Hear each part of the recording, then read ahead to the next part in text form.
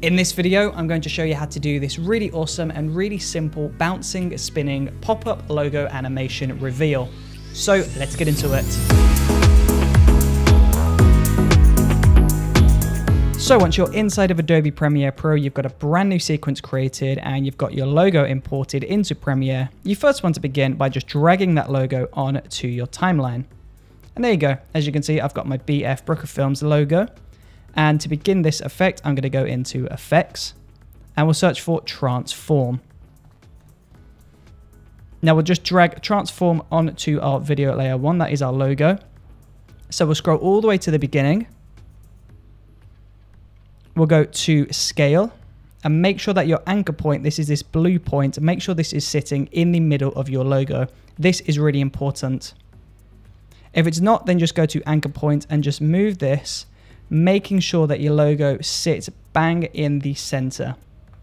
So once you've got your anchor point adjusted, we'll go to the very beginning and we'll pull the scale down to 0%.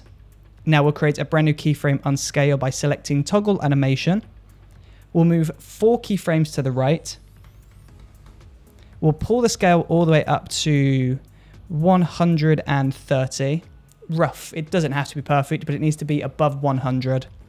And then we'll move 4 frames to the right. So 1, 2, 3, 4. And we'll pull this back down to 100%.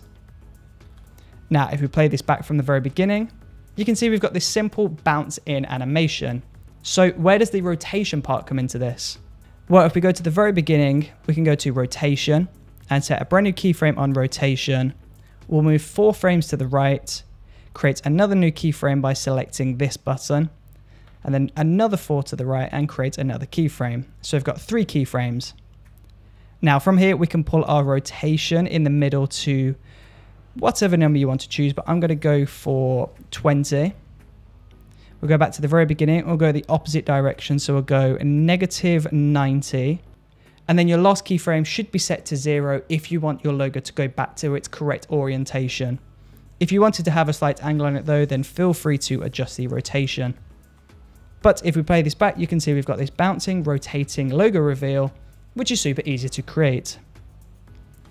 Of course, if it's a little bit too fast for you though, that's easy to fix. All we have to do is increase the gap between the keyframes. So we're just going to increase the gap. And that has slowed down that animation. Of course, if you wanted to speed up the animation though, then same principle, we'll just decrease the gap between those frames. And we'll play this back. And that was extremely fast. And there you go. That is how you create the bouncing pop-up rotation effect right inside of Adobe Premiere Pro. So thank you for watching this video. I really appreciate your support and I will see you on the next video. See you there.